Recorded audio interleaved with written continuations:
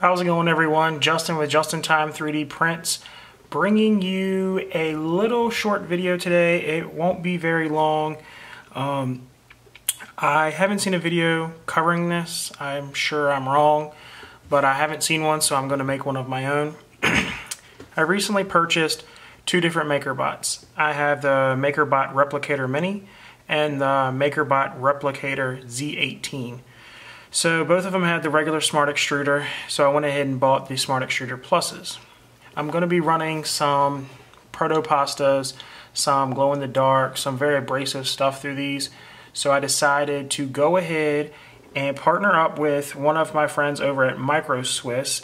We've been in touch and done projects together before, so I figured I'd contact them and tell them what was going on. So get home today and I got me a little goodie bag of different nozzles. So we will start with, I got the 3mm, I have the 4mm, I have their 6mm, and then I just got their new 8mm. So for the mini, I'm going to go ahead and do the 3mm nozzle because I'm going to be doing some fine detailed stuff. For the other, for the Z18, I'm going to go ahead with the 6.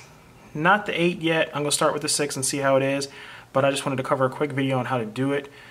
These heads inside the extruder, they do move around, so I wanted to show you the proper way to do it so you don't break anything. Here we go. We'll start with the Mini. This will actually be an unboxing as well. So you open up the box. Nice little box. Oh, it's actually a magnet. So you open it up. Up here, some paperwork. I'm not going to get into that. Just videos about this. So, got this little piece of tape here that keeps that on. Alright, so what I got for this is a, what is this? 932. 932ths. I can't say the words correctly for some reason tonight, but I got this, and then I have a pair of pliers. So what you're going to want to do is grab the, actually, this pops off. So you'd want to pop this off to get some extra space. The first thing you're going to want to do is take your pliers and grab both sides of the heater block. And once you've done that, I'm going to switch hands.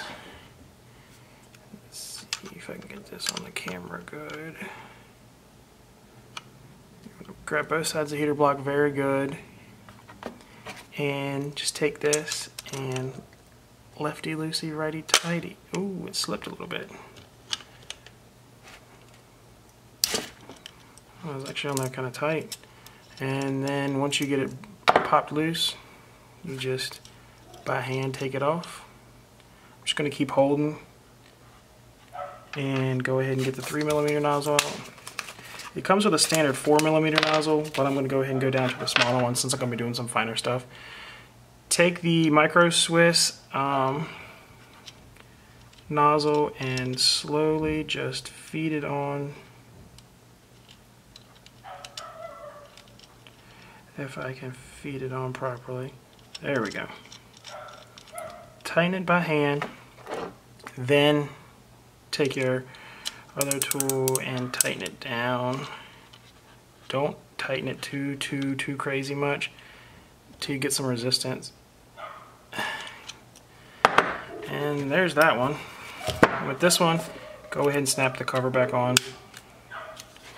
I don't know the purpose of that yet because I just got this, but I always keep these nozzles held separately just in case I ever need them again, so I'll put them back in here. So that's that one. So let's go ahead and put that one away. And I do know that the one for the Z18 is a little bit different as far as the look of it. Same style box, same paperwork, same stuff. See, this is the difference. It comes with this right here. This is a filament guide, and it does not have that piece down here. Besides from that, it should be about the same. So go ahead and just grab it.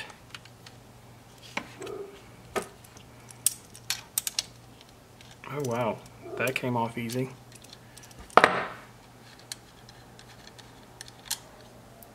And so we're going with a 6 on this one. But for that same thing, just turn it by hand. Once you get it tightened by hand, turn this the right way. Just give it a little bit of extra.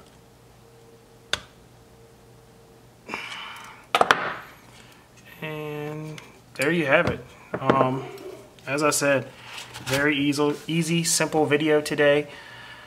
I just wanted to show you how to do that. I know most people know, but I know there is people that do not. If you have any questions, comments, concerns, tell me I did something wrong, go ahead and leave it below in the comments.